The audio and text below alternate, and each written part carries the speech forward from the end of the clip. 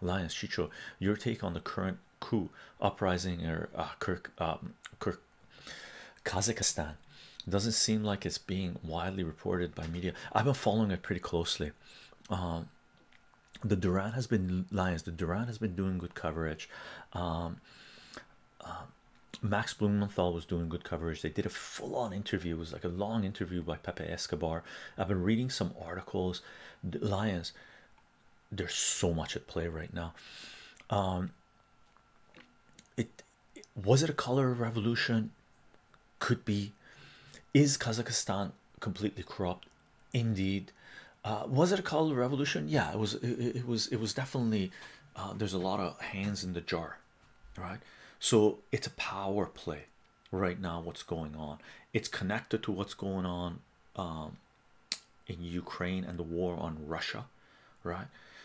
It's also connected to what's going on, the encirclement of China, right? It's also connected with pipelines, Eurasia, Brzezinski's Eurasia.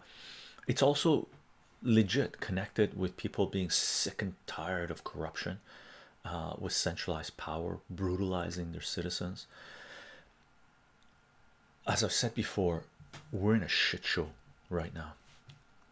Everybody, not well, there are people fighting centralized power. Centralized power is fighting other centralized powers, right?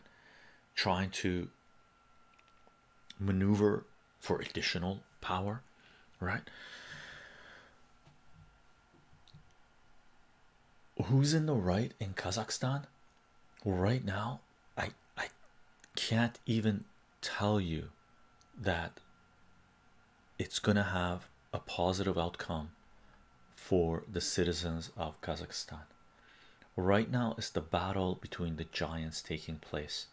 What, and this is going to happen in every country. What we need to do as citizens, as free thinking human beings, is make sure that when the centralized grasp, centralized powers stranglehold on humanity loosens, that we tear it apart, right?